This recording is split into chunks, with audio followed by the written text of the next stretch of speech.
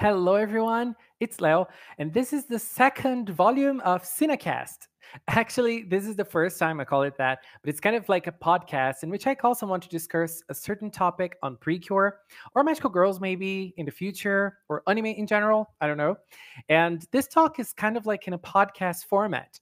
Today, I have here with me Baka Inu Bashiri. Hello there. Inu is someone I got to know through Twitter, I think, Yes. because of the channel, right? And then we started talking about Precure, we started talking about anime, and Inu is a very big Precure fan, right, Inu?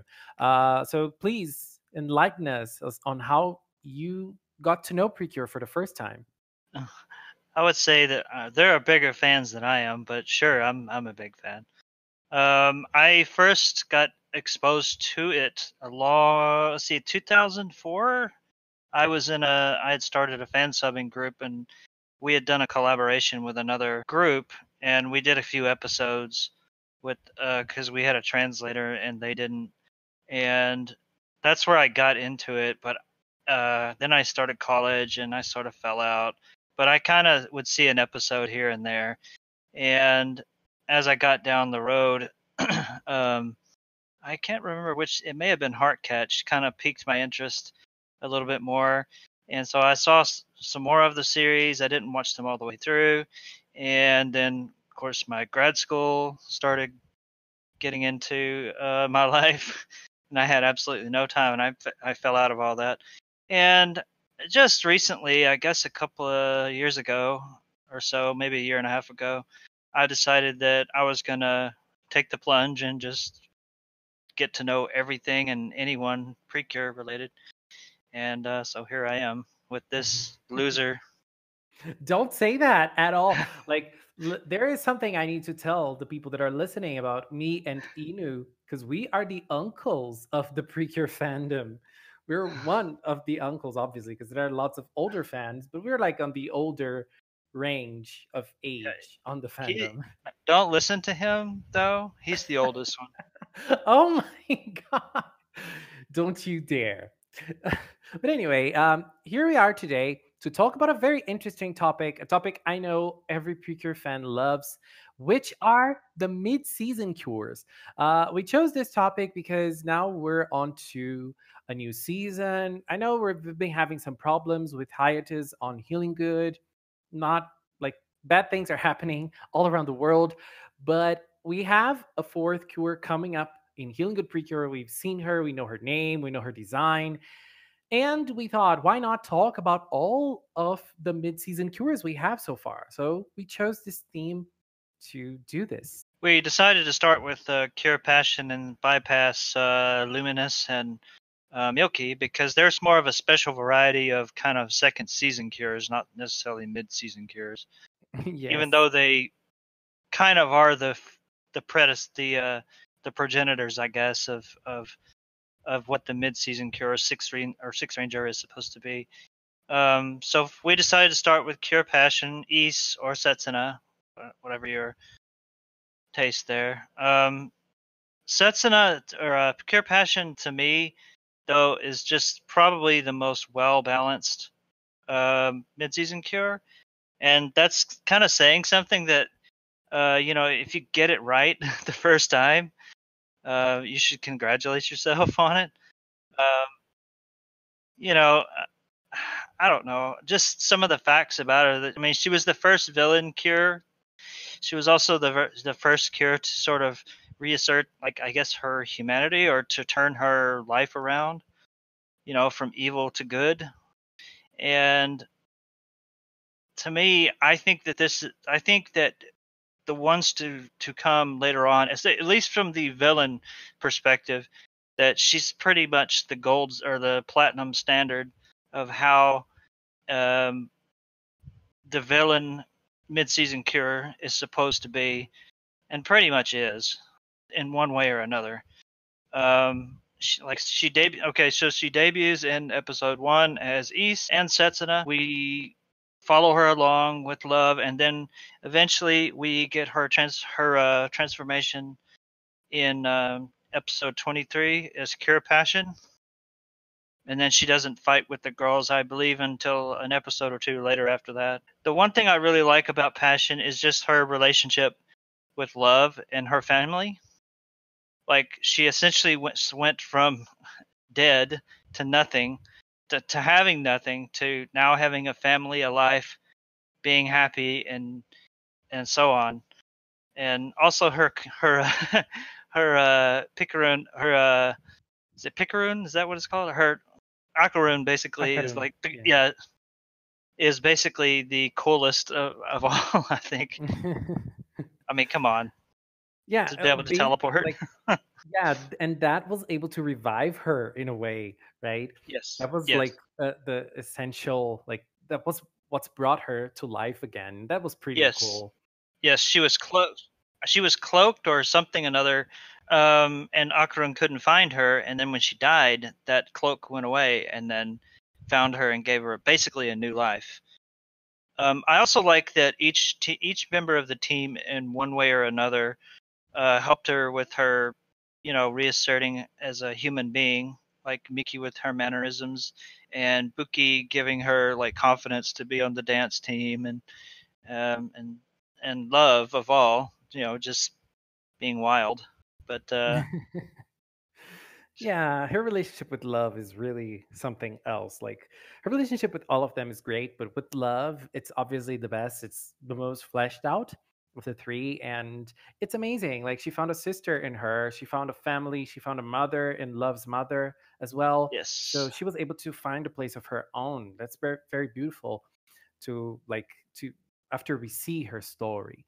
I believe that like up until today, it's like if we look back to all the Precure seasons, I think that Cure Passion was the one that was done the best. And like she was the first one. Like as we said before, like before her, we had some prototypes here and there. We had in Splash Star, we had the two villains that ended up helping the Cures in the last fight, but they never became Cures. And now with Cure right. Passion, it was like the first time we had a mid-season Cure per se. It's like she left her mark in the franchise, and it became like a legacy. And it became like a staple of the Precure franchise, and it was done in such a good way. Like the writing in everything concerning Ease to her transformation into Setsuna is incredible. It's painful to watch her fight with Love, like her fight with her and in the rain, and like both of them giving their all in that fight, and Loving trying to reach out to her. It was like something really, really beautiful. I absolutely loved it. And as I said, to me, up until today, she is the best of all. Like the best written one, and she's not my favorite out of the mid seasons, but if I had to choose like the best one, the one that was best written, I would say it's Cure Passion. And in that fight too, she was fighting. She was fighting Setsuna for Setsuna. She was fighting. Yes, Yeah. she was. Yeah, definitely. And it's kind of interesting too also that, like we've said before, this particular series like was the hinge whether Precure was going to continue or not. Yes. Yeah, Fresh was a big, big thing in Precure. Like before Fresh, we had some seasons that were very, very successful. We had some seasons that weren't very successful. But Toy didn't have this idea of continuing a franchise for a long time. Like if we take a look at franchises that came before Precure in toy animation department, uh, we have Sailor Moon, we have that had 5 seasons. We have Ojamajo Doremi, that if I'm not mistaken, also had 5 seasons. And after Ojamajo Doremi, Toy Animation started with Ashita no Naja, which is a very beautiful anime, by the way, but it's not a magical girl one. And it wasn't very successful. And then Precure came. So after 5 seasons, I think they were debating whether on to continue or not to continue. And I think that Fresh was that deal breaker. Like, let's do this. If it goes right, we keep on doing Precure. If it goes wrong, we end the franchise right here and we start something else. And Fresh, with all of the animation problem it has, it was very, very successful. It was amazing. And up until today, it's one of my favorite seasons as well. I love Fresh. I love it. And I'm glad that it happened and it kept Precure leaving for so long. So we'll go to Cure Sunshine next. Itsuki. Let's start with Hard Catch Precure. She was kind of, I don't want to step on any toes, but she's the first Cure who wore basically wore like a non she wore clothes that were not gender assigned. Like she wears the boys uniform in school as opposed to the girls uniform. Of course, we find out why she's acting like that, or not acting, but why she takes it upon herself to project that image is because she has her brother who's supposed to uh, succeed the for the dojo. Happens to be illness. I don't think it ever said what he had, but I think it was some type of pneumonia or something. So he was not very he couldn't be very athletic.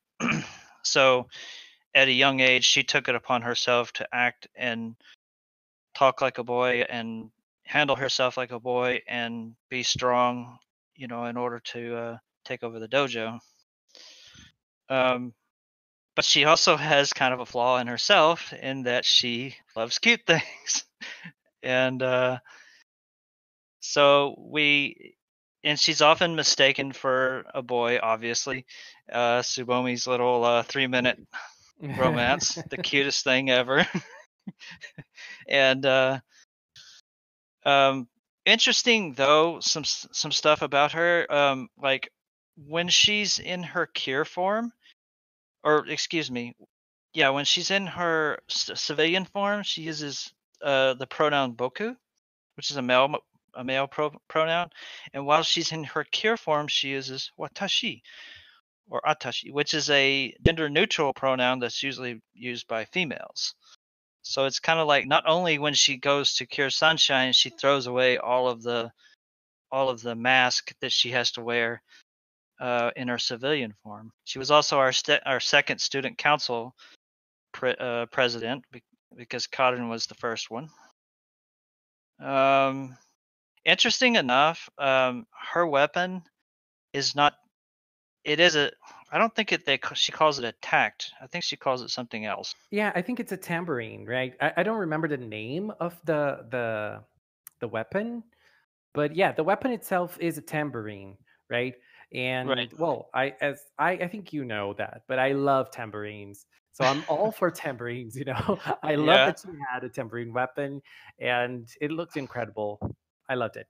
It was able to produce a defensive shield, and it was also capable of offensive attacks. And her mascot also was capable of doing a shield. I'm guessing that's just because Property was born at that time, so she got a different power, a different tact. I guess I'm not. I Well, don't think that. yeah, we could say that. We could say that, or we could be more like realistic and think about why they release different weapons for different cures because they need to Yes, sell different toys. yes, Right? yes, yes. The toy theory. Unfortunately, like, yeah, unfortunately, we need like we sometimes we get to analyze things in a more realistic light, which takes away the magic of it. But what can we do, right? I'm We live in sorry. a capitalist world. I'm sorry. I'm not capable of thinking like a 6-year-old anymore. Right. Yeah, I think like Itsuki was a great character. I think she added a lot. And I think like she as Cure Sunshine brought a lot as well. And we're talking about a season as Hardcatch with two characters that were very big, like as people and as cures, as characters as like humans in their human lives and as cures as well. Like Erika took all of the screen time to her with like her big personality, and Tsubomi with her shy little ways also conquered everyone's hearts. But Itsuki found a way to capture all of our hearts as well. And I think that as Cure Sunshine, she is the first example of a protective cure that works perfectly because she has lots of shield powers, she has buffing powers as well. And she is just incredible in that aspect. Like she is a protective cure that can actually protect. Her shields actually work, and she can be offensive as well. I mean, she was, I don't know if it was karate. I don't know if they actually mentioned the the the fighting style that she had. But she was a big fighter, and when she became Curious Sunshine, she used that in the fights. And I loved seeing that.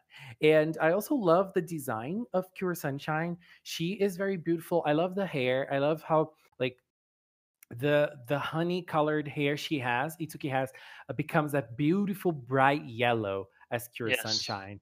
That looks incredible. And she, like, I think that she goes on to a very big transformation. When she becomes Cure Sunshine, I can see a very little Itsuki, very, like, way inside that heart.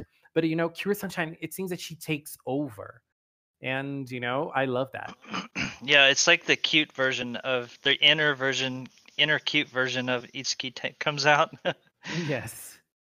versus the outer hard shell that she has to put on. The interesting thing that in the trial of the silhouette, she had to end up facing herself over all of that as well. She had to face that she let her family down, that she let her brother down, blah blah blah, and she's like, no, I will fight, to put a smile on my brother's face, and I will continue to be strong and train hard, and I will love cute things. So it's kind Yeah, I think that, like, the big message of that was, like, be you. Like, we all have pressures in our lives, and we all have to deal with things that are, like, sometimes things we don't want to.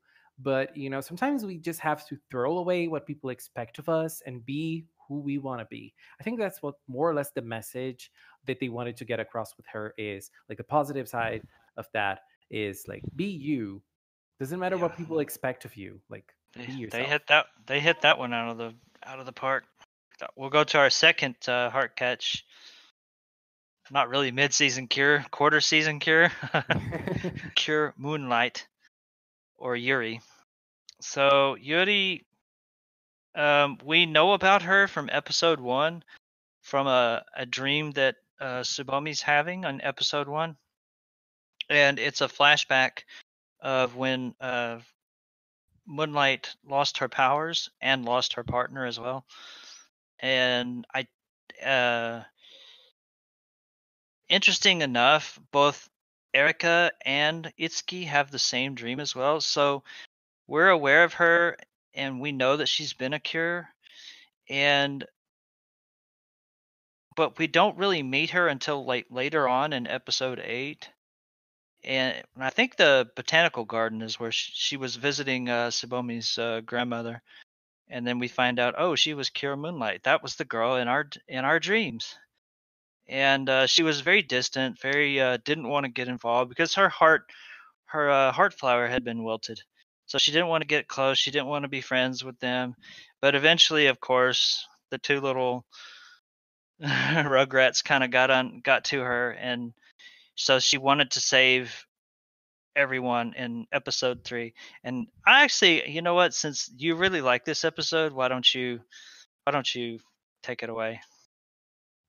Well, I think Cure Moonlight is one of my favorite cures. I absolutely love her.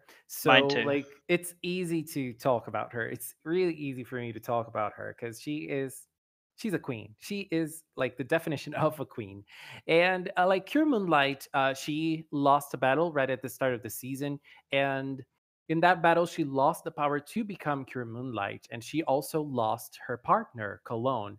That was a very sad thing, and I think the Precure is never repeating that again. Like, this is, like, something that's very dark, considering we're talking about Precure. Like, we I don't think we've had another mascot that was killed, like, during the season, like it happened with Cologne. And Moonlight, like, she spent most of the season as Yuri, having lost her powers and everything. And in episode 33 was when she was able to get her power back. Different from the other three cures, she doesn't need her partner to be with her so that she can transform. She got the power back because the Heart 3 gave it to her, so she can transform without a mascot, since her mascot is lost already, and so she can transform by herself. And when she becomes Cure Moonlight once more, she is introduced to the Heartcatch team. And like this is a very big moment in the season. But I'd say like this is one of the biggest moments for me in the Precure franchise. Me She too. transforms right at the end of episode 33, and episode 34 is one of my favorite Precure episodes ever. I absolutely love that episode. She like kicks ass totally. She destroys everyone. She's able to fight like the generals, because like usually in Magical Girls they fight the monsters, but the generals are a little too strong for the cures themselves. And then no, she just jumps right there and she gets there and she destroys everybody. It was so nice, it was incredible.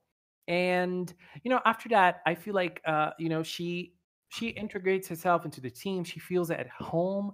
But I feel like the moment she actually was able to open up like completely was at the end of the season, at the last fight, that she had like a very heartfelt talk with Tsubomi when they were fighting Dune. So Sabaku, actually, I think it was Sabaku, not Dune yet. So like she had a big moment and a big open of heart, and that was just incredible. I think that like Cure Moonlight, I think you we share the same feeling. She is awesome. She is one of the best, and I absolutely love her. I love her design. I love the way they use purple with silver in her costumes, and I love her powers. I love the way she fights, and I love the fact that she's older. We rarely have cures that are older, and she's one of them. So I find that awesome. Not only that, she is the oldest one by a month. Oh yeah, Y- you're right. You're Your right. other favorite, Yukari, is right behind her. Yeah, another queen, but we're not here to talk about her. Yeah. I mean, I like Yuri so much because I mean, imagine that. I mean, she lost her partner, she lost her powers, she lost her father. Then she accidentally, well, not accidentally, she kills her half sister that she never knew, and then she finds her father, then loses her father again, and it's Yeah. Yeah, wow. I think that like the narrative of Hardcash was very cruel to her. It was like when I was watching that, I was like, "Oh, I can't believe they're doing that to her." I We mean, you don't expect that to happen in Precure. You know? unless it was sort of like I'm Sunlight Itsuki who has everything, and then you see Moonlight, it's not really darkness, but kind of yin and yang sort of thing. Yeah, yeah, that's one way to see it. I was sad, like ultimately her story is very sad. And like I think that one of the things I get a little disappointed with Hardcatch was not giving her enough screen time after she joins the team. Because we're going to talk about a cure later on that I think that followed more or less the same route as her, and but she had more screen time than her after she got introduced. And Cure Moonlight is an interesting case of a cure getting added later on. Like she was added in episode 33. We already knew about her. We already knew she existed, and Moonlight was a past cure. But then she gets reintroduced as Cure Moonlight again in episode 33. So like it's a little later than what we usually have. But at that time, we didn't have like many examples of mid-season cures. But if you look at it today, she was one of the latest additions to a team. Yep, that was probably pushing it. Of course, that wouldn't be the last time they would do that either. Yeah. Um, let's see. Oh, there was a couple kind of things about her. She was the first high schooler cure, like you said, the older cure. She was the first cure to have like family on both sides, like on the bad side and the good side. She was also the first cure to like, I guess, be number one and then be join. Like she was number one and then she was the last one to join. So first non-pink cure to actually appear in episode one. The first thing that we see usually in a series. Yes. And she was also the first cure to lose her powers. I guess we can go on to Sweet Pretty Cure. Yeah, let's And do Sweet Precure. Another your one of my favorite. favorite Yep. seasons. Oh my god, I love this. Yep. So onwards to Cure Beat. or Satan or Ellen. Um, she is our second villain cure, but she's also a mascot. So what a twist! Um, but she didn't start out that way. She actually started out as a not really a mascot, but a cat, and she was Hummy's best friend until she got brainwashed by Mephisto. But more or less, she lost her way first before that ever happened. So from jealousy. Um, Interesting enough, whenever, of course, she's always shape shifting and pulling and trying to do things to Hibiki and company, and trying to get the tones away from, I mean, not the tone, well, yeah, the tones and the notes away from them. But at one point, right before the um, what was it called, the Song of Sorrow, is that what Melody it's of called? Sorrow, I think. Melody of Sorrow. Yeah, before that was sung, um, she just turns into her human self just out of nowhere into Cure Beat. And that was just, I mean, it just happened. And Yeah, that was a very peculiar moment in PreCure, I think. yeah, there was no lead up to it, like, I'm granting you this power. It just happened, like it was inside of her the whole time. um and I don't think she actually fought. That she just protected Hummy. I don't think she actually fought, because I think she ran away. Yeah, she ran away uh to Akko's grandfather's place, and she stayed there for a while. And they kept trying to get her to join the team, Kanade and Hibiki, but she was so remorse about all the bad things that she had done, that she felt like she couldn't forgive herself. And if she couldn't forgive herself, how could other people forgive her? But she's got it upside down. Um, and she meets this boy. I think his name was Mamoru. I think was, and anyways, he's just a little side character that had ran away from home. And and she's kind of in the same situation. She ran away from home. And I see the parallel of this with Setsuna. Setsuna, when she turned, she didn't accept the cures. She ran away, and she wandered around until she accidentally ran into Love's mother. Well, in this instance, Ellen ran into this boy, and this boy made her realize that family was everything. If you have someone who loves you, be with them. Yeah, I think that both of them are villains turned into cures. I think that in Beat's case, they looked up to Setsuna to see what they have done there to bring here again what worked with Setsuna to do with her. Obviously, she's very different. Like all of the things that go around her are very different from what happened to Passion, obviously, but there are some similarities here and there. I think that when she became Cure Beat, it was a very nice episode. She brought like the setting was very nice, the rain and the drama and how she was confused and not really understanding what was going on and how she became Cure Beat. That was very interesting. And I think that, like, Beat is a very peculiar character, and when she transforms into Kirby, she is so cool. I just love her design. I just love her weapon, which is a guitar. How cool can that be? And she can play a guitar with her hair. Like, Yeah. that's crazy. She also got locked into that form too. She could no longer transform back. Yeah, that was a little sad, actually. That was a little sad. Like when she became Kirby, she couldn't be Satan anymore, the cat. Like, I kind of understand that because I think that like Satan was really marked as a villain. But as you said before, she was brainwashed by Mephisto, but he used something that was already inside of her, which was her jealousy. And I like that actually, because it shows that people can have those feelings and turn into something good later on. Like, it doesn't mean that you're doomed. Oh my God, you feel jealousy in your life until you're doomed forever.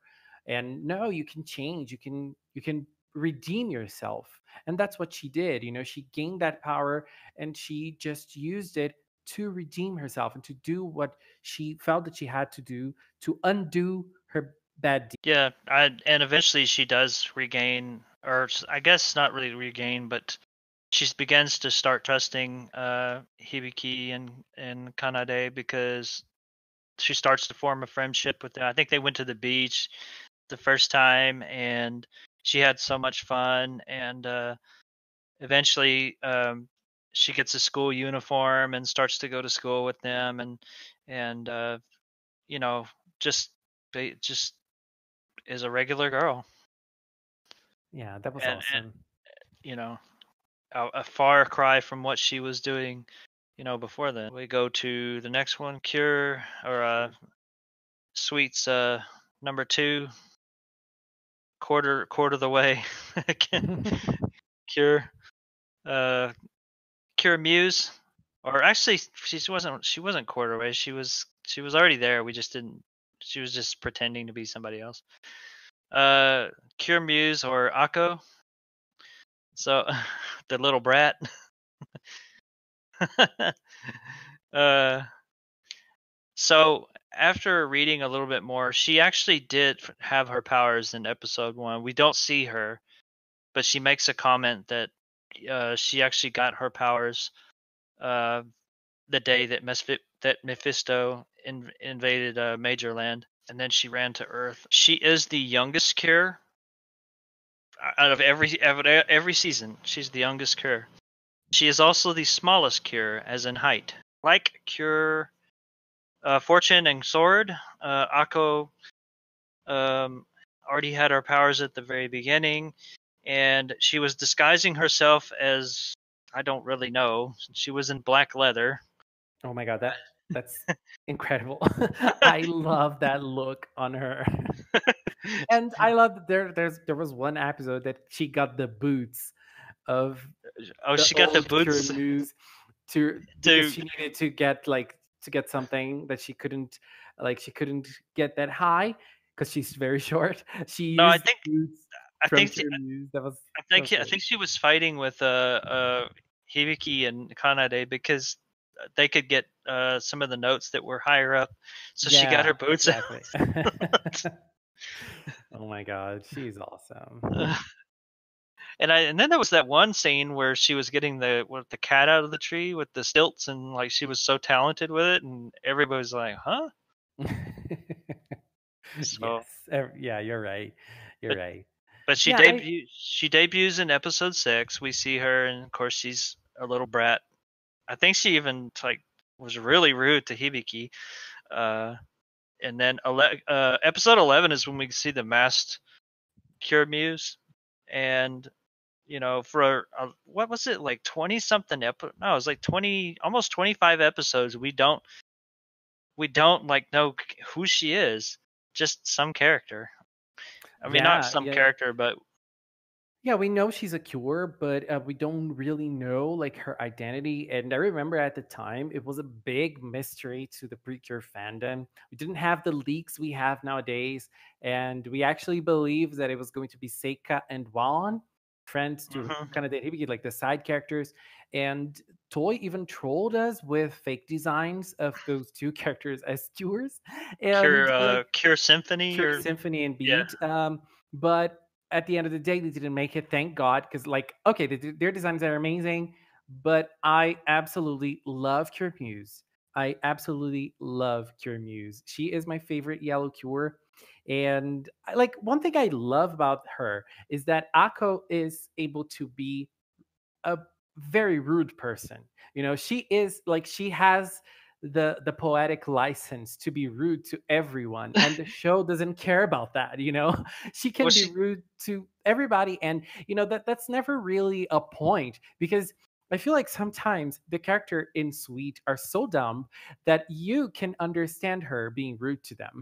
You can understand her mood in like in being like, oh my god, I can't believe you're saying that. Oh my god, I can't believe I'm losing time with you saying some things like that, And that's just incredible.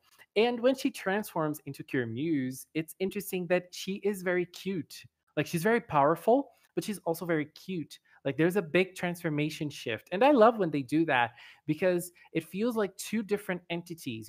Akko is one entity and Cure Muse is another. Like she gets a new persona when she becomes Cure Muse. I love that. I think a little bit of that though had to come that she started to trust the Cures. She didn't trust them at first because she wanted to save her father. Which is, I mean, it's kind of funny because the first lines that come out of her mouth in, I think it was like episode 5, or she tells Hibiki to get out of the way. This little bitty thing that probably she can't even see Yeah. has to look down to see. And like it's interesting because like there were at that time there were lots of possible characters to be Cure Muse, and we didn't really know who was actually going to be the one. And Akko wasn't really like, oh my god, I'm sure it's her. I'm like, it wasn't really clear that she was going to be the one that was going to be chosen to be Cure Muse. Yeah, And I really thought Juan was gonna be one. I like Juan. I think she's a cool support character. I wish she had yeah, she actually. was nice. She was nice. Yeah, and like I really liked when Akko became Muse, like the episodes. She became Cure Muse in episode 35, and after Sweet, we never had a Cure being introduced this late to a season. Like it was very, very late. And in Moonlight's case, for example, she was introduced in episode 33, but we already knew her design. And so, like when the second ending started, Moonlight was already in it. And when the second ending of Sweet PreCure started in episodes 20 something, they did not put Cure Muse in the ending. They put Hummy dancing in her spot. So they didn't really reveal her design right at the bat. Like we had to wait for her to join the team so that they could put her in the ending. And well, I complained a little bit about Moonlight and how they didn't really give her much screen time after she joined the team, because I think they did very, very well with Akko. They gave her a lot of screen time after she joined. There were lots of episodes focused on her, and she was able to concentrate the story around her for a while. That was pretty nice. And her story was tied to the bigger story of Sweet as well, Hmm. and we also have her being enemies with her own father. But this time, the father didn't die. She was able to get him back alive. Yeah, that's when she ripped off her mask the first time, wasn't it? Yes. Yeah. Yeah, it was. And I think she even punched him in the face, which knocked him in his senses, to his senses, I Yeah. think. Yeah. Yeah. I think she did. Yeah. She like I love her powers. She's a great fighter. Now we go to our everyone's favorite. Uh, Oh my god. You're gonna be hated for that for sure. You are gonna be hated. You're gonna be canceled. the Inu's getting mana, canceled. the mana show, Let's talk about Doki Doki Precure and the mid-season cure that came with the it. the Ida mana show. No, Oh my I'm fine. god. I like Doki Doki. I'm just joking. Yeah, so we're Doki Doki. So we get this is the first time this has ever happened. We get basically it's usually we find her civilian form some few episodes before something happens. She becomes a cure. Then she's integrated into the group. Yeah, right Well, at the bat, we get to know Cure Ace. yeah, so they did it in reverse this time. Yeah. So They tried she's something new. so Ace, they were about to be defeated and they needed an ace in the hole, and there you go. Um, if you know poker terms. So she's the first cure, like you just said, to appear without meeting or interacting in her civilian form ever. And like Akko, she's the second youngest cure, by like half a year or a year or something like that. Interesting, she's the first cure to sort of mature when she transforms. She gets bigger, or she grows taller. Let me clarify that. Um, and we don't know this like right away, but like herself, like her physical being, is actually just a half of another person, and Regina is the other half, and Agari is the other half of Mariange. Mariange, was that her name? Princess Trump Yes, it was. Princess. It Yeah. was. Yeah. Okay. Until that point, we were being led that Regina was. We thought we were going to get another redeemed villain cure, right? That we were going to get Regina. And I don't know the mixed feelings of people probably had about that, but I can tell you the the old switcheroo. People didn't like that. Yeah, I Um, think like what happened, the biggest thing that happened with Ace at that time was that we had prior to her in some seasons we had Fresh and Sweet, in which villains turned into cures. So we were expecting that to happen again, especially in a season in which we had a villain that was very popular, and that like everything that was happening up to that point led us to believe that Regina was going to be the cure, because everything led to the point for us to believe that she was going to get redeemed, but that didn't happen.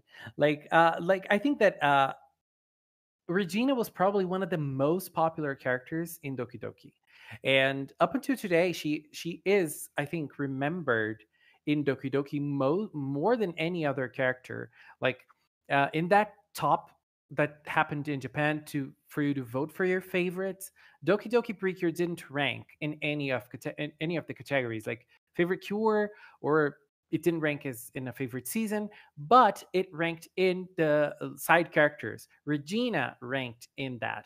So I feel like she was at the time a very popular character, and people were expecting something to happen to her. And well, something did happen to her. She got basically put into the fridge. We didn't see her for like mid-season happened. She got into a slumber and she got back to the villain side, and we didn't see her for a long period of time. And Cure Ace appeared. We didn't know her. We didn't know who she was. We didn't know what she was doing there. We had no idea who that girl was. And Cure Ace was just there. And I think that one thing that people don't like about her as well, which I particularly love, is the fact that she scolds the Doki Doki girls. She is like, she gets to the team to actually show them, this is how you have to do it, this is how it's done, let me show you. And that's incredible. I love that about Cure Ace. But yeah, most people don't like that, I understand. Also, she has when she initially appears, she kind of tries not to show it, but she can only hold her transformation for 5 minutes, and each time she uses her attack, that it decreases it even more. And that's when they had to go find whatever that item was in the mirror in order to make her more complete. Yeah, Um, in Doki Doki there were three different items that they had to collect, which was a nice thing, by the way. It reminded me of an RPG, and I found that pretty cool. And when they collected a crown, that that made her power complete, and she was able to hold her transformation for as long as she wanted to. So that was a nice yeah, part of her. I liked that. yeah, and I mean, with all due respect, if it hadn't been for her, I don't think the other four girls would have gotten stronger at all. I mean, Oh, definitely. they They were would kind have of been just, defeated. yeah, they were just kind of frolicking along. But Yeah. And let's just say that Cure Ace has one of the most beautiful pre-cure transformations ever.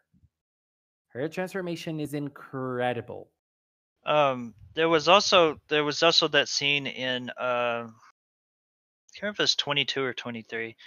So I think Ace showed up at the end of 22, and even that battle right there was set up like if the Cures had won, I was honestly expecting Regina to be brought into the fold right there, but instead it's like, "Hi, my name's Ace. Nice to meet you." And then I think it was in the following episode, because she used her Ace shot, and Regina was you know very very wounded. Um, not love. Amana was basically like depressed. Like, so Agari goes, I mean, Ace goes over there and takes away her loved and says, "I'm not giving this back to you until you grow up." Essentially. Wake up, girl. You have to protect Yeah. the earth. You have to protect the world. And you have a friend to save on the other side. Wake up. Come on. I Yeah. totally understand Ace in that. And I like Aguri as a character. I feel like she's a very interesting character. Not knowing really who she is and where she comes from, like she takes a different approach to that.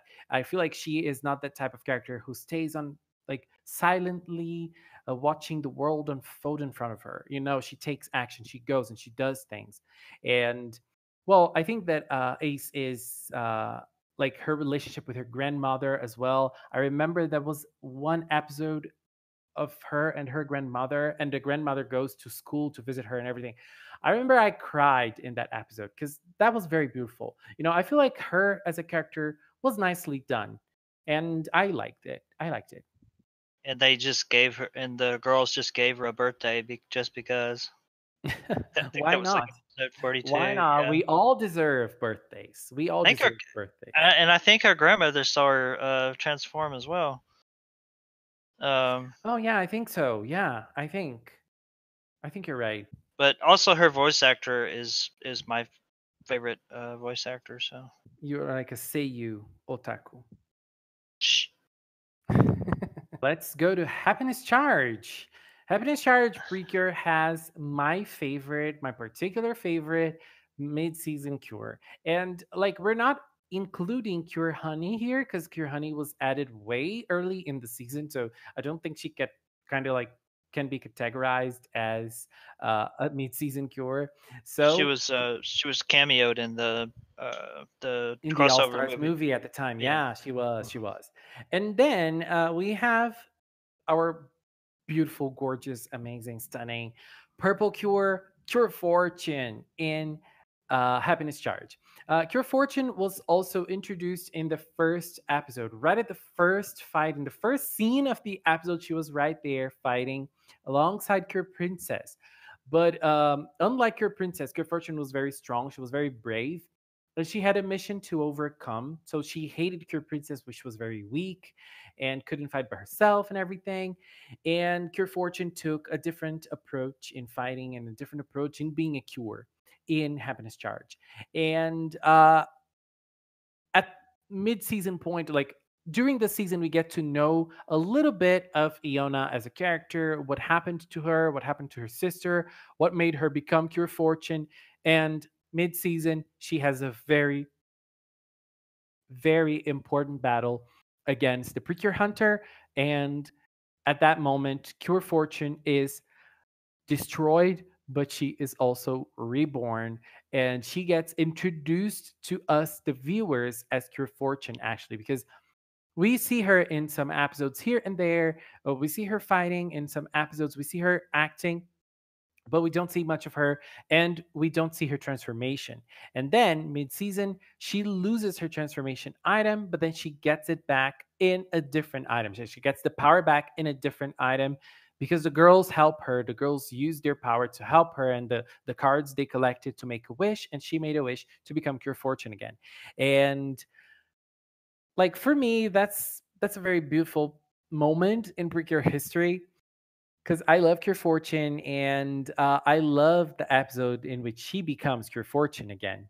That fight was big, the fight was huge, and it was important to her because there were like there's an emotional investment in that. And episode 22, right? And she was like emotionally invested in that fight, and she was able to overcome her sadness, and she was able to trust the girls for the first time when they gave her their powers and the cards they collected so that she could become Cure Fortune again. And honestly, I think like up until today she is my favorite mid-season cure, and her introduction was incredible. The way she fought the Precure Hunter was amazing. She she's super strong, and I love her powers. I love purple, I love stars, and then you bring those two things together in one.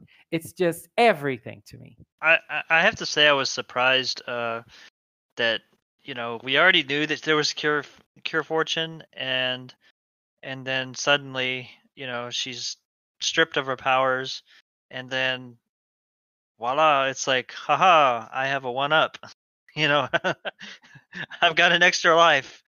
And she becomes her again, but of course she has new powers, and it was I guess a power born from friendship, love, whatever you want to call it. Yeah, and well, Cure Fortune also had a tambourine, which is also another thing that makes her incredible to me. She used the tambourine to make her power. Then her power was super strong. I loved it.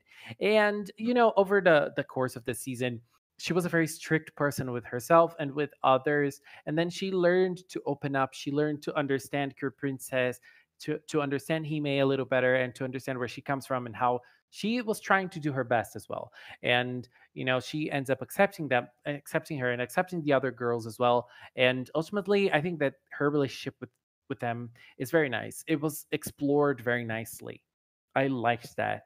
And in a way, I think that Cure Fortune's story arc is more or less the same as Cure Moonlight in a lighter tone, because she also lost her powers as Cure Moonlight, but she didn't have to have her companion mascot killed to get her powers back.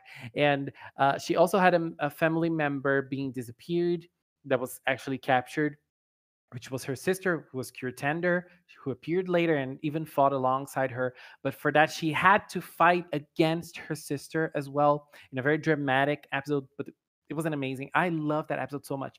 And at the end of the day, like I think that they wrote more or less the same story, but with a very lighter note. She doesn't lose the family member that she loves. She's able to get them back, and she's like nothing is lost here.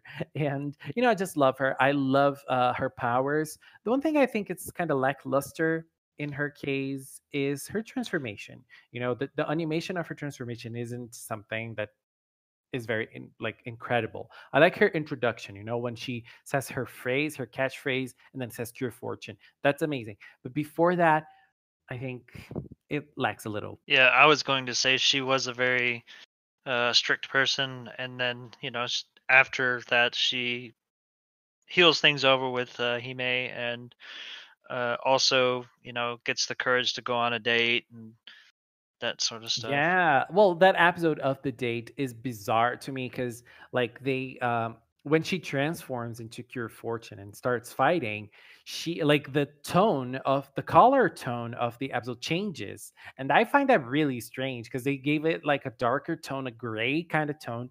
And I think that they were trying to get to do something very dramatic, but it felt so bizarre and out of tune to me. I don't know why. But at the end of the day, it was a nice episode. It was like a nice way of showing that she was more open to life after meeting the girls, after getting her sister back. Okay, now we have Go Princess PreCure. And we have in Go Princess Cure Scarlet, our fire diva, being born. Cure Scarlet is another case of a villain that became a cure. She was introduced in episode 13 as Twilight, the villain of this one of the villains of Go Princess. And then in episode 21, she became Toa, her civilian version. And in episode 22, she was able to transform into Cure Scarlet. I think that she is another case of a villain that became a cure in a very dramatic setting of events that were very well written. And like, I think that it was beautifully crafted. The transformation of Twilight to Cure Scarlet was very, very beautiful. And after Cure Scarlet, after Toa became Cure Scarlet, actually, the way she dealt with the girls, the way she was able to learn things with each of the members of the Go Princess team. That was kind of like resemblant to what happened to Setsuna. I think that they tried to more or less do what they did with Setsuna in this case. I mean, even the colors are the same. They're both red cures being added in a later setting.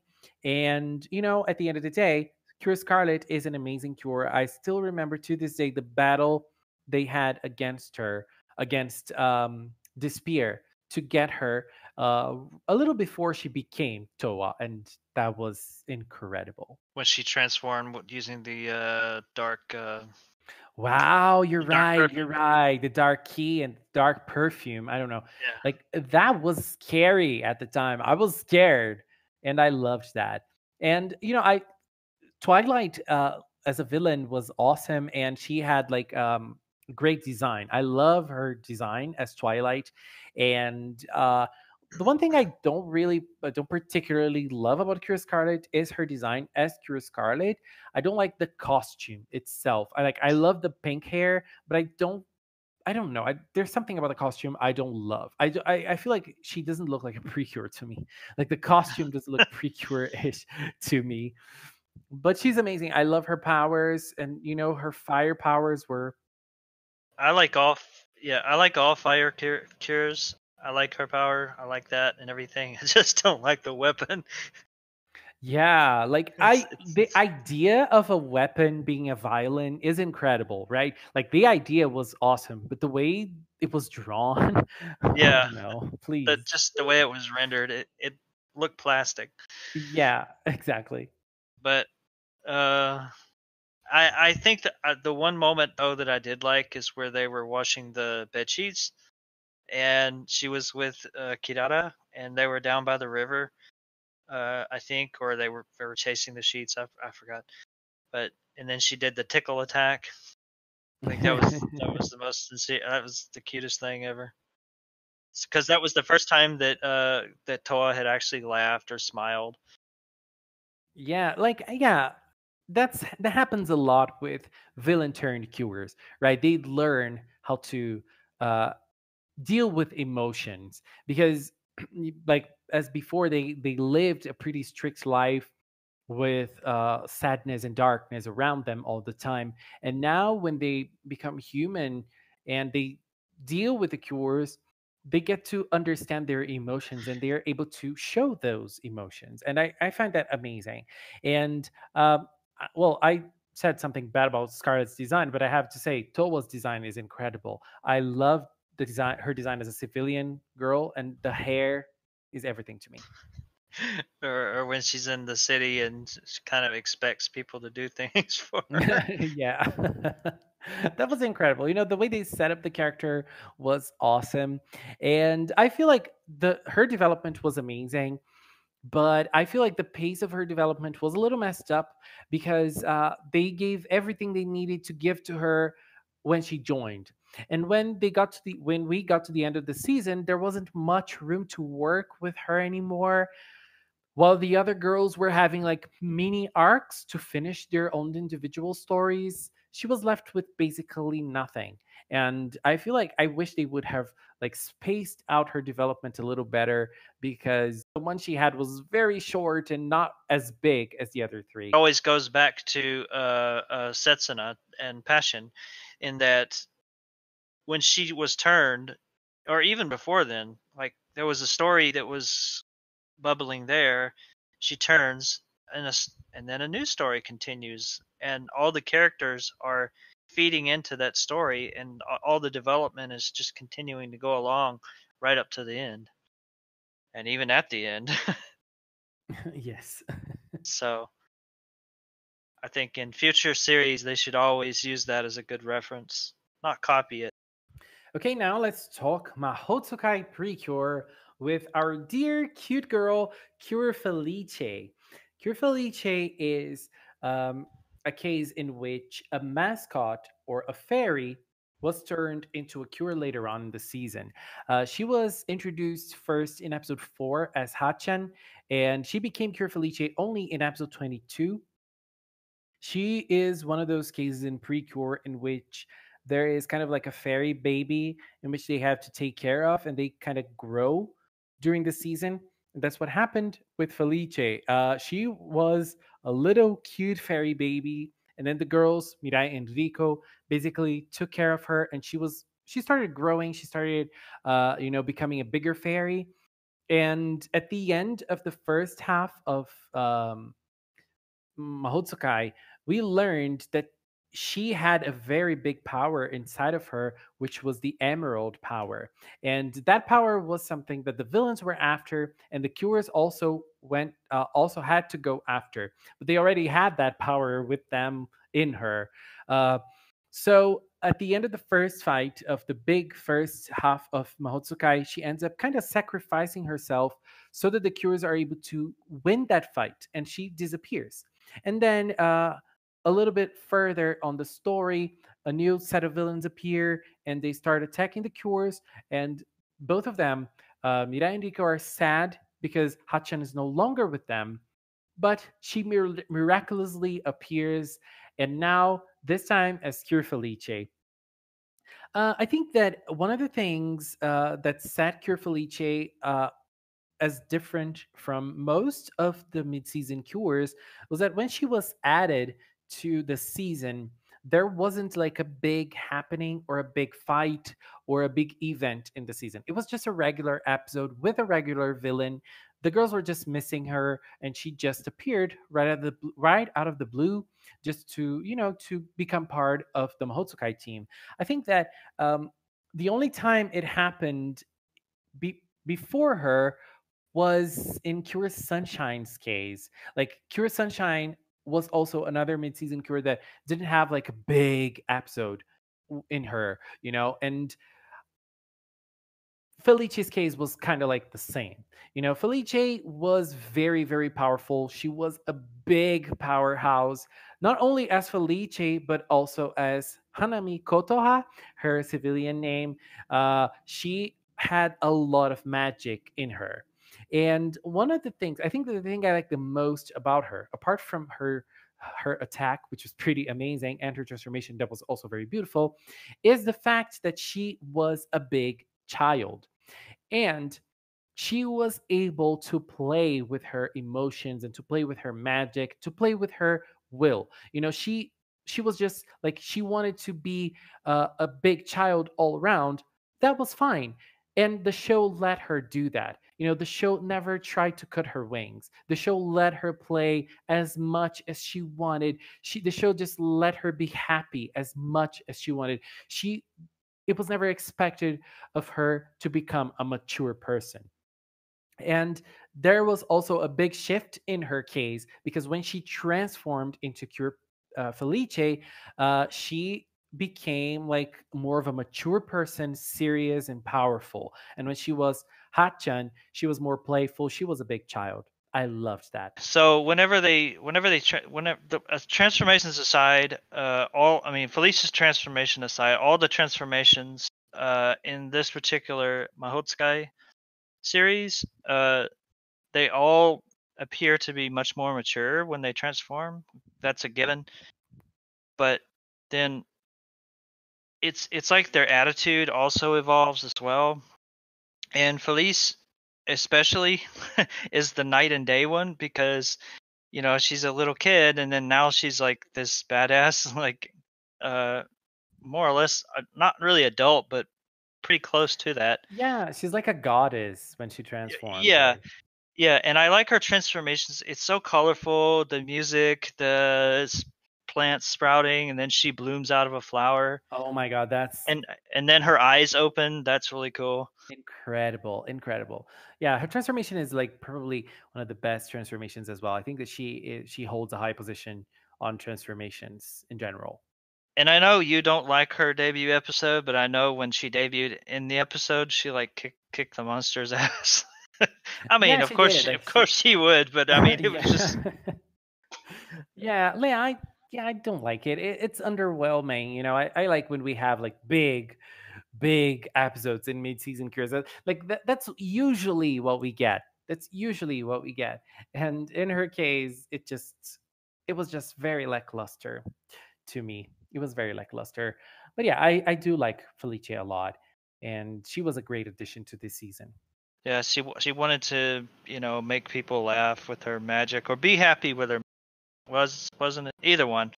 But yeah, Yeah. it was funny when she moved into into the house and like drew her bed and everything, and then Yeah, made that made episode was awesome. I loved it. made Oh Be- made Rico like really really jealous my. because even Yeah. she can't do magic like that. That was amazing. Yeah. Yeah, Felicia was nice. But now let's move on. Let's go to the next season, Kira Kira Purikia a la mode, and let's talk about Cure Parfait. Cure Parfait was CL, and it really shows the passion that Toy Animation has for France because she is a character that studied in France, and she has lots of French mannerisms and the things she says.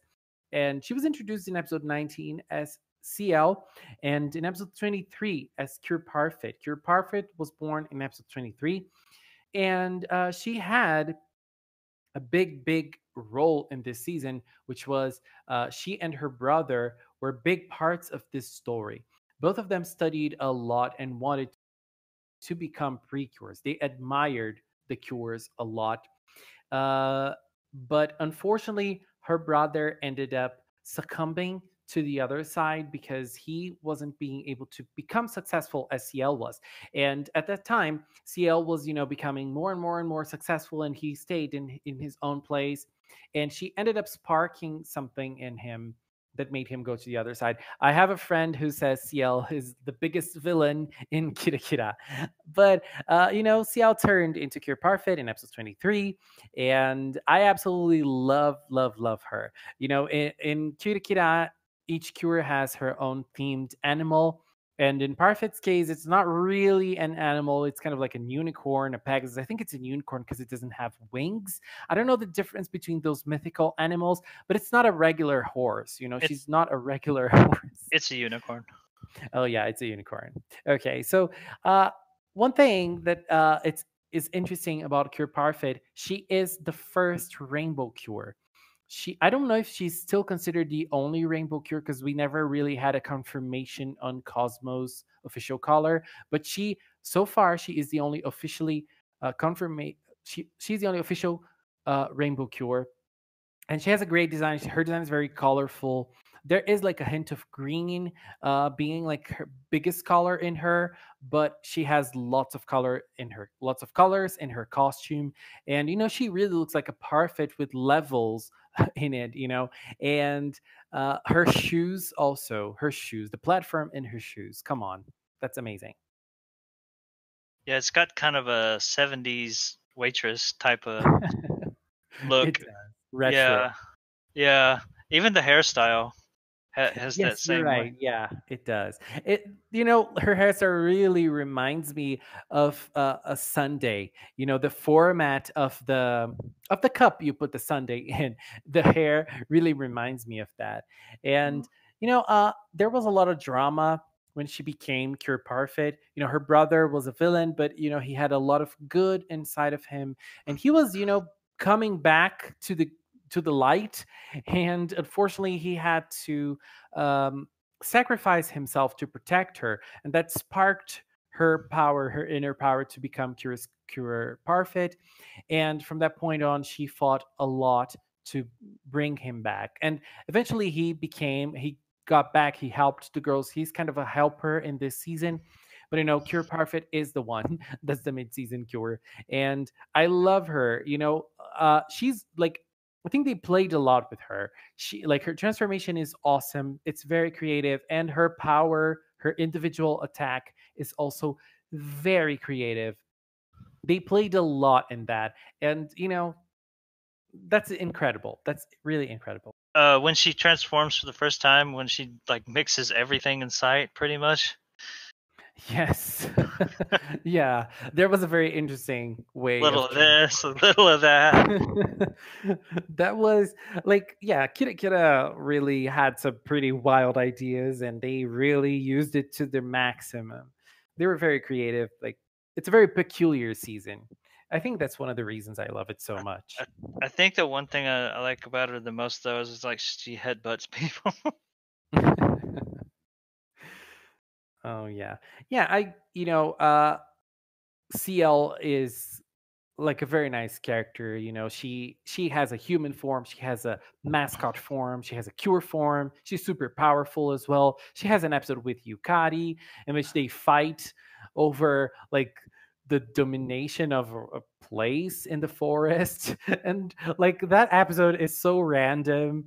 It's one of the most random episodes in Precure. I just can't with that. Yeah, now that you mention it, she does kind of feel like she's what Milky Rose should have been, but Yeah, in a way. Yeah. I think, well, they share some similarities in a way, yeah, I think. yeah, yeah. Okay, let's get to the other one, which is Hugto Precure. And in Hugto, we didn't have one, but two mid-season cures. We had Cure Amour and Cure Mashiri. Cure Amour was introduced in episode 7 as Ruru, a villain, and Cure Mashiri was introduced in episode 9 as Emiru. Uh, they are, for the first time, we had a duo being introduced mid-season. We have two cures being introduced at the same time, and they are actually a duo. They're not really individual cures. They transform together, they attack together, they do everything together concerning the cure part of their lives. Um, and so uh, I I believe that this is probably one of the most lackluster introduction episodes. Like in Hugto, when Hugton and Harry came from the future, they had four pre-hearts, the transformation item of the season. And so they gave it to the three girls. And so when the season was progressing, Ruru and Emiru became very close friends. And Emiru did not want to become a cure without Ruru. They wanted to be cures together. And so, in a regular episode, they had only one pre heart, but they really wanted to fight. And so, a miracle happened. The power of Mother made the pre heart become two pre hearts. And so, they were both able to become Cure Amour and Cure Mashiri. I think that, like, this is very pre-cure. You know, this is a very pre-cure thing. You know, a miracle happens based on the powers of your emotions, based on the powers of the things you believe in, the things you want to be. And Hugto had a lot of that, right? Who you want to be and everything like that. And like seeing them as individuals, Amour was interesting because she was a villain and then she turned into a cure. She also had a very big relationship with the main character, which was Hana. She lived in her house for a while, not for a while, for a long time. And, you know, she started learning more about human emotions and everything. And Mashiri, on the other hand, is a human with lots of emotions. Lots of emotions. She like I think that they're big opposites in this aspect. Like they are like she shows everything. She is completely insane. And I love Mashiri as well. She is also one of my favorite cures.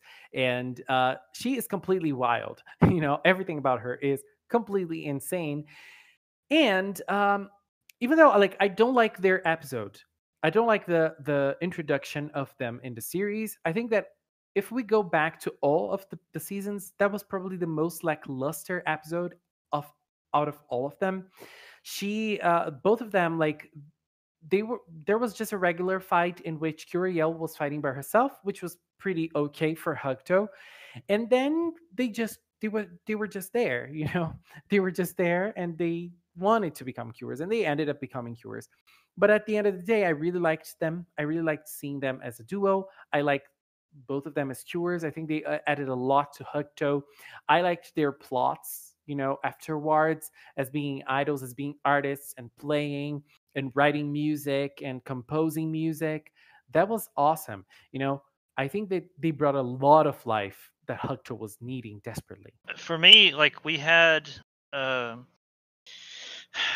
we had Heart Catch where we had two cures that were debuted in the latter part of the season, and then we had Sweet that had two cures that, but never any that at the exact same time, which I thought was kind of risky. But um, some people say it worked, and some people say it didn't. So I'll leave it up to you. But I personally think that's cool. I don't think it probably should be done again. Um, I don't know. What do you think? Well, as I said, the problem I have was with the tone of the episode itself. Because I like mid-season cures coming in critical times, in big happenings. You know what I mean? Yeah. And like that was the only problem I have with those two. Like Hmm. there wasn't a big build up to their birth as cures, and even though, as I said, I like the miracle that made two pre-hearts, but that was it. Like the transformation itself, like the the reason they transformed, they became cures, wasn't strong enough to a mid-season cure, in my opinion. So like that part for me is the biggest letdown. But apart from that, I liked it. I like the idea of adding a duo in mid-season. It was the only time it's been ever done in PreCure, Hmm. and I think that both of them, they complement each other very well. So I like that about Amour and Mashiri. They're very different. They're polar opposites, but they Yeah, embrace each other. I guess the mixed feelings I have about it is that it's always supposed to be mid-season cure singular, or sixth ranger, Yes. Yeah. singular, and and we get a duo thrown in, and it Yeah, it feels different, right? But like I'm a Gemini, so I like when things are different. I like when we have different ways of, showing, like we have a pre-established thing, which is the sixth ranger, and then we give it a twist. I like that. So I yeah. like the idea, I just, as I said, I didn't like their introduction. But apart from that, from then on, I liked them as a duo from that moment they entered the season onwards. That was pretty interesting. I liked it. Yeah, it felt like the was it the Hawaiian international cures that teamed up with the happiness charge. It's what it kind of felt like. But I mean, not to say that's what it was. Just a duo that was just suddenly thrown in, sort of. Yeah, I think, yeah, Hugto wasn't really too keen on lore, story, and like, okay, we need to do this. Let's do this. Let's create something here to include them, and that's what it is. But yeah, I think that uh, Hugto was in need of a character like Mashiri, and it was also in need of a character like Dudu, because Dudu was also very rude because she didn't have emotions, and so she didn't have this human, I don't know how to Filter. say that. Yeah, she doesn't have a filter. She doesn't know how to deal with social situations. She's very objective in everything. So she gets on with her own mind and her own, like, there isn't an emotional train of thought there. And she learns how to deal with emotions because of Hana, but also because of Emiru and the music they produced together. That was nice. As I said, a nice twist to the idea of a sixth ranger. And I liked that. And ultimately, as I said, I think that Hugto was needing something like both of them. And I think they mixed things up. I really liked their episodes, and you know, at the end of the day, I think they brought a lot of life to Hukto, and I appreciate that. Yeah. Okay, so we're on to our last mid-season cure, at least so far. We're probably gonna have one to talk about soon, but for now, let's talk about Star Twinkle, Precure, and Cure Cosmo. Cure Cosmo is also another interesting case. She was introduced in episode 15 as Uni, and then in episode 20 as Cure Cosmo. She has lots of different forms. She has her form as a space thief who was called the Blue Cat, who was famous all around the universe. She was also an space idol. Like, how cool is that? She was also a space idol called Space Idol Mao. And she was also Uni, a regular girl who used a perfume to transform into those other forms. Uni had also different forms. She had kind of like a human ish form of Uni that she used alongside the season. And she also had her real form, which was kind of like a furry, a furry creature, right? Don't don't forget Buckingham. Bakinyan, yes. Also, yeah, she was also part of the villain group for a while as Bakinyan. Yes. Oh my God, I almost forgot that. Yeah. So, Uni is a very peculiar case, and I like that. I like that in like so after so many cures they can still do things differently. And in Cosmo's case, I feel like Cosmo was a fresh take on the Sixth Ranger as well, because what we usually had so up until this point was we have a new character coming in, and then they welcome her into the team, and she becomes a part of the team. That's it. But Cosmo's case was different. Uni is a cat like human. She's like a humanoid version of a cat. I don't know how to say that, but she acts like a cat. So She's an when alien. she's an alien, yes. She comes from the rainbow planet. And like she acts like a cat. They kind of gave her the cat personality, right? And when she wants to be around the girls, she is around the girls. When she wants to be by herself, she is by herself. She's cunning, she's smart, she knows how to read the situation easily. When she does not want your shit, she's not going to get your shit. She's going to go to sleep. That's who she is.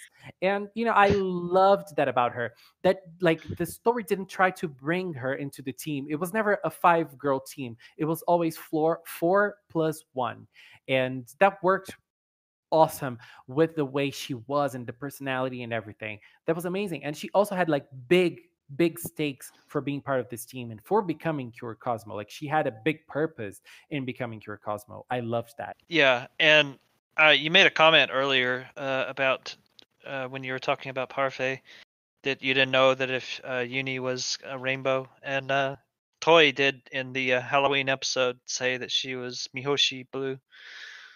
So we'll just Yeah, assume she's a blue. yeah, yeah. That's why I said that, because like Yeah, for me right now, I would consider her a blue Cure, but I yeah, don't think that Toy would put her as Mihoshi Rainbow. You know what I mean? yeah. But Mihoshi rainbow. yeah, but I think I'm not sure. Like I think I still believe she's a blue Cure. I still believe Parfait is the sole Rainbow Cure we have. But For yeah, now. Yeah, yeah, at least for now. but yeah, Uni. I don't know. She was an interesting character. I have to say, whenever I first saw that she was Iron's butler, I guess, I don't know, caretaker. Wow, that when when Fua was like not afraid, and then Yeah, you're right. You're yeah, right. everybody was like, huh?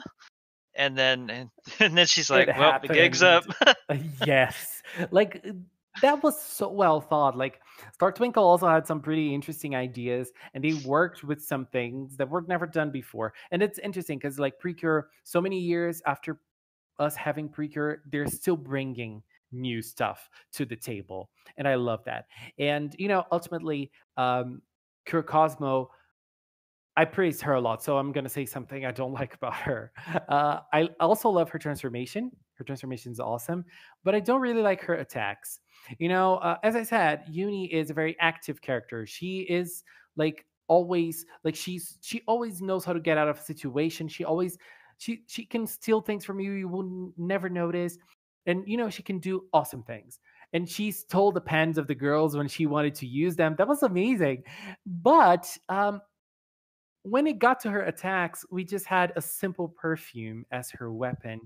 And that was so underwhelming because it didn't give her any action. She was just stiff there, just pressing the button on the perfume to spray perfume on the monster and create her attack. Yeah, it was pretty linear, Yeah. unfortunately. And yeah, if it were a different character, like for example, if it were Cure Celine, that would work. But it just doesn't match Cosmo. The item itself, the perfume itself is beautiful. And the fact that she uses the perfume to disguise as other people is also beautiful. But unfortunately, t as a weapon to her, I believe that it was a big no-no for me. Like that's basically the only bad thing I have to say about her, because I pretty much enjoyed her throughout all the season. I love She, Uni. she did give us mini meme faces, though. She did a lot of them. Yeah, and she also followed the route of some of those mid-season cures because she had an episode with each of the girls, and she learned things with each of them Yes. in different episodes. She also followed that route, and that was pretty nice. And as I said, again, a different take because even though she learned new things with the girls, she never really felt like part of that group. She never really integrated that group. She didn't really care about that at all. She had like bigger things to work for, and that was pretty amazing. Well, she saw them as a means to an end. I mean, she was Yeah, like trying to restore her planet. yeah, and obviously there were feelings involved. She got involved with the girls. We can see that in the last episode and how she was talking to Lala when they were grown up. She was remembering the things they did together and everything. But ultimately, like her main role there was to restore her own planet and her own people. That was pretty nice. I enjoyed that a lot, and I liked her story. I like when they give those the six rangers a different storyline that they have to work for, which isn't really, it might not be really the same goal as the others. Yeah, and I guess she's our first and only like anthropomorphic cure, I guess you'd say. Yeah, you're right. You're right. In a way, yeah, she is. Unfortunately, we didn't get to see much of that. She used her civilian form for the most part, but yeah, she had the furry version of herself that looked pretty awesome. I'm sad that we didn't have more of that. And then just for pure spite, they had to have a doggo cop girl Yeah, chasing her. that went after her. I absolutely love that episode because, like, I think that, like, when the point that they were trying to make in that episode was basically like stealing is wrong. Don't do that, kids. But she just gave it a big like fuck you to that and said, no, I'm gonna keep stealing whenever I want to. Because like later on in the movie, she was just using her cat persona to steal things like as she wanted to. But like the story gave her a bigger motive to steal, obviously. And I think that even though like she was kind of like a Robin Hood of some kind because she Yeah. was stealing things that were originally from other people, from her people actually. Yeah. But Toy needed to make a point like, kids, Stealing's stealing bad. stealing is bad. But she was like, I don't care, I'm gonna keep stealing because I'm the best. That was amazing. I loved that. So those were the mid-season cures we have so far. Now with Healing Good, we know the Cure Earth is coming. We don't know when because Healing Good is on a hiatus. We don't know how things are going to be with the calendar and everything, but we know she's coming at some point. We already see her design. We already see her civilian form as well. We are able to look at that and create our own ideas, create our own theories. If you want to share your theories, you can do it in a special video here on the channel concerning theories about Cure Earth. And I think you would like to share something about her as well.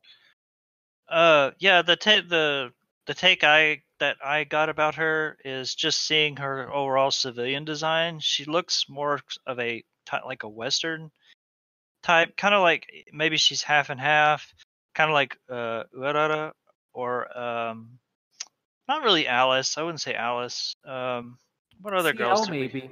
Ciel maybe. Yeah, And that's. well, let's just not forget the love the toy has for friends, right? Oh yeah, I don't know what that's about, but I'm sure there's some, thing joke around the office about it or something. Uh, I'm of the opinion that that's kind of like where she is. So either maybe she's originally from the area, she went to maybe boarding school or something in France, and now she's back. And we were about to have the festival episode, the town festival, and my theory was that they were going to run into one another there, and you do some social interacting, and then the next day, she shows up. Hi, I'm the new student. Nice to meet you. And everyone, and then Hidata's like, and then, uh, uh, you know, maybe she's kind of like a unofficial or kind of like a friend, but not like in the PreCure club. And then events steer towards eventually she gets into either a situation, or she's going to be like Chiyu in the wrong place at the wrong time and see something, and eventually she's probably they're gonna be in trouble. They can't fight, and then she's gonna beg Latte for power, and then something along those lines, and it probably has something to do with Miss Doggo Queen releasing the statue power. I don't something along those lines. I don't think she's gonna have a healing stick or anything like that. I'm thinking it's gonna be something else, and Latte is just gonna just kind of be there. Yeah, let's not forget they need to sell more toys. They Yeah, need I to think sell it's more I think different toys. I think it's going to be something more along the lines of like how I-Chen gave Cure Ace her, dress up. Yeah, yeah, I agree with you. I think it's going to be more or less the same vibe.